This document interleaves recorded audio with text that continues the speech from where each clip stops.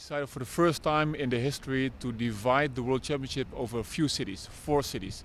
So now here we are in The Hague, but also in Amsterdam, Rotterdam and in Apeldoorn. There will be big stadiums where all the players are playing all their matches on center court. And that's new. I think it shows respect for the players. They really like because the people are coming right for them. And in terms of the preparations, we're still a day away from the start. Yeah. Tell us what sort of last minute activities fans can look forward to in the build up to the big start tomorrow.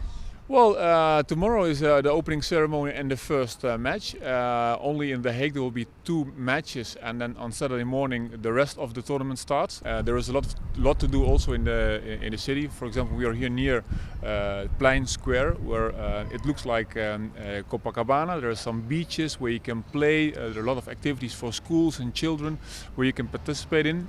You can watch the games during the tournament in this square on the big screen. So a lot of attention. And we really feel that every city is eager to start. If you visit the cities, it's turning orange everywhere, like you see in the back. It's orange everywhere, so we're quite ready for it. And in terms of the organisation here, it's great to see that the centre court is actually being built on the canal. Yeah. Have you had any interesting problems in setting it up, or what was the concept to prepare for here?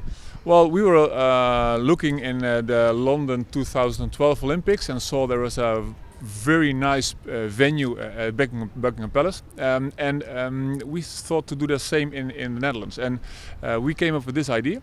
Holland is famous for managing the water. We have to fight all our lives against the water, and we did it again over here. Of course it's not the sea, but the stadium is floating, so it's not on the ground, it's floating, and we're very happy to see that everything went well. So we didn't have any problems doing it, and as you see it's floating quite well over there, and I'm really eager to see what happens if all the public is coming over. We have 5,500 seats over there, so it's going to be a pretty amazing picture when the stadium is full.